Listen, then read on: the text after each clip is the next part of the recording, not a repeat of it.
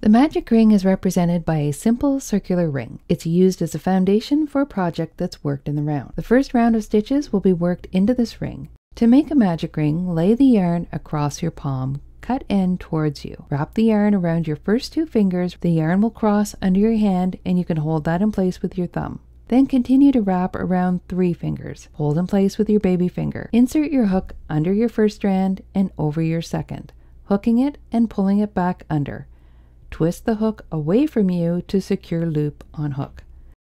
Grab the yarn wrapped around your 3rd finger and pull it through to create your first chain stitch and to secure the ring. Now you've created the ring that you will work your first round of stitches into. Once your first round of stitches have been worked into the ring, pull on the cut end to cinch up the ring.